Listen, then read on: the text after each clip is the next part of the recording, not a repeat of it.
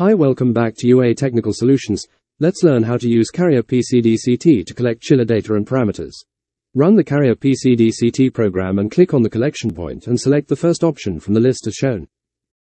Add bus number 0 and add number 1 and click on the refresh button. Once it detects the Pro Dialog 5 board, click on the add button. After the device is added to the list, click the next button at the bottom of the dialog box. Select yes on the Do you want to regenerate questionnaire, and it will begin to regenerate all the parameters to show on the computer screen. Now you can select all the points you want to view on the computer screen. Here is an example of selecting some point. After all the desired points are selected, click the Add button and then Validate button.